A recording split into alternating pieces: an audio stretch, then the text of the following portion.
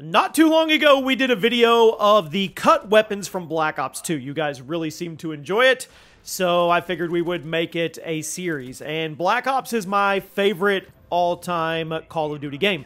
I have lots of criticisms to make of the multiplayer, but at the end of the day, I love this game. That being said, it was almost a very different version of it that we got back in 2010, and that's exactly what we're going to go over today. Welcome to the channel, everybody. Jimmy or Chaos, and today we're going to go over 10 cut Black Ops weapons. We're going to take a deep dive into weapons that were cut from the original game for one reason or another. So you let me know which of these guns you think should have made it to the final build of the game. How different could the game have been if we had gotten any of these? Drop a like, make sure you're subscribed. And at number 10, the MP40. Now, it's pretty common knowledge at this point that the MP40 was originally going to appear in Black Ops. But in case you didn't know, the iconic World War II era SMG was going to be part of the Black Ops 1 multiplayer experience in a pretty big way before being cut out of the final build. The MP40 was completely busted in Treyarch's previous COD game World at War, and they were seemingly aware of that because while they were developing Black Ops, they were planning on making the MP40 an actual kill streak power weapon, kind of like the Death Machine or the Grim Reaper. It's unclear how many kills the MP40 would have cost or exactly what its stats would have been, but since it was going to be a kill streak as opposed to a normal weapon, I think it's safe to assume it would have been pretty ridiculous. Now, eventually, Treyarch cut it. They cut it out of the game, likely because they already had a few kill streak power weapons that were way more devastating, but there are some remnants of the MP40 hidden in Black Ops 1's game code, including unused voice lines from the multiplayer announcers telling players when somebody had earned it. Kind of similar to the friendly death machine revving up lines that you guys are very, very familiar with. That would have been interesting. At number 9, Sabretooth.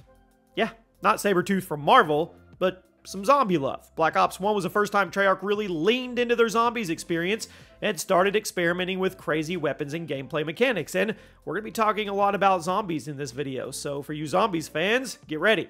The first one I want to touch on is the Sabretooth. Giant chainsaw that was originally going to appear in the zombies mode as a core weapon was even going to have a pack-a-punch version.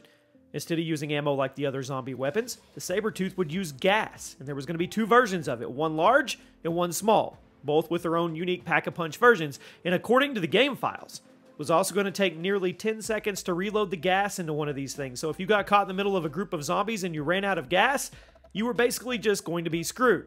Now, unfortunately, the Sabretooth and all of its pack-a-punch versions were deleted during development, and we never got to see what it would have been. We didn't get the chainsaw glory. I think this one was a huge miss.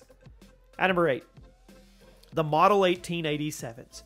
Now, if you know, you know. They were a freak of nature in the original Modern Warfare 2, and Treyarch was going to bring their own version into Black Ops. In fact, if you look around for a little bit during the campaign mission Vorkuta, you can actually find a Model 1887 and you can use it. However, unused game files suggest that the Model 1887 was originally going to be in multiplayer as well, but it was scrapped during development. And if you go in the game code, there are hidden references to a weapon called the MPM1887. Pretty clear evidence that at one point during development, the multiplayer version of the campaign's Model 1887s were going to be there. The game icon that connects that to it is just the SPAS 12.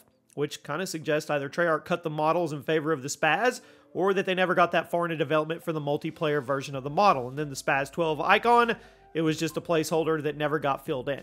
We're never going to know exactly why the models were cut for multiplayer, but given the fact they already had 4 other shotguns, I like to think Treyarch may have just elected to cut the one that had already been in a COD game before. And yes, the SPAS 12 has also appeared in previous Call of Duty games, but the Black Ops SPAS and the Modern Warfare 2 SPAS were very different.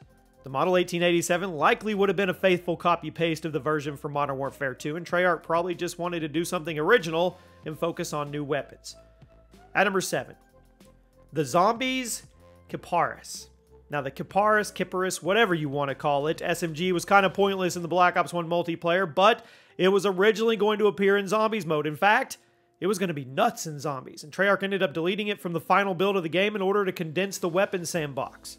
The Zombies version of the SMG, there's a lot of game files swimming around the game code of Black Ops 1, and there's even a pack-a-punch version that would have made it dual-wielded and equipped it with a unique texture. So can you imagine running around Black Ops 1 Zombies with akimbo Kiparises? That definitely would have been a better way to experience this dogwater SMG. Come on, the multiplayer one is bad. At number 6, the P38.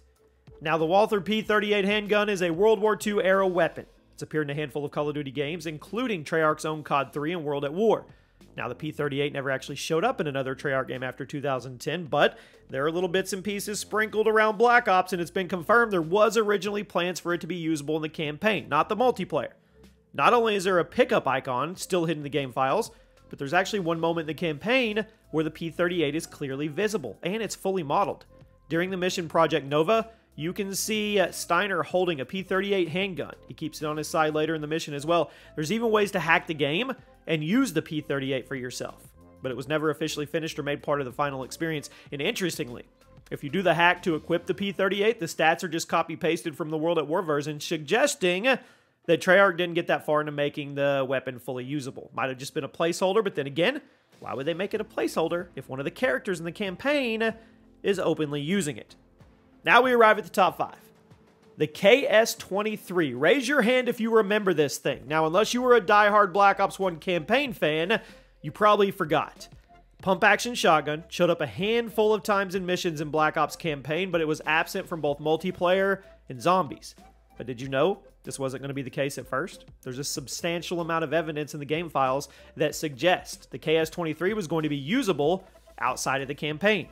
The multiplayer version is a bit of a question mark, but we know for an absolute fact there was a zombies version due to there being several references to it hidden in the game files. Now, obviously, it didn't make it to release, and unlike some of the other cut zombies weapons, the KS-23 did not have a Pack-a-Punch version in the game files, but we do know that Treyarch was at least considering it.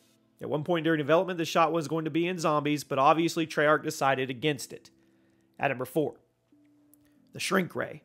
So there is actually kind of a Shrink Ray in Black Ops 1 Zombies. It's called the 3179, but during the prototyping stages of the game, there was an entirely different weapon that was going to be called the Shrink Ray. And we even have some concept art of it as a wonder weapon for the map Shangri-La. Now, there were several different weapon models in works, and they would all work off charge instead of ammo. And there was even one version that had a bayonet. You could recharge the Shrink Ray as part of the weapon by scoring melee kills. It was a cool idea.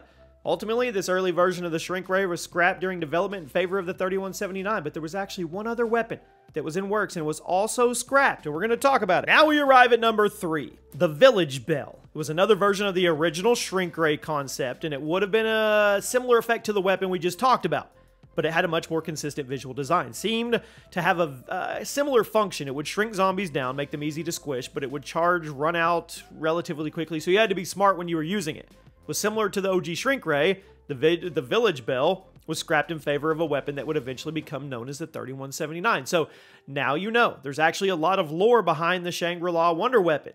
First, it was simply called the Shrink Ray. Then it was tweaked and turned into the Village Bell. Then all the concepts were smashed together into the 3179. At number 2, the Zombies AK-47. You guys know how much I love the Black Ops 1 AK-47 in multiplayer.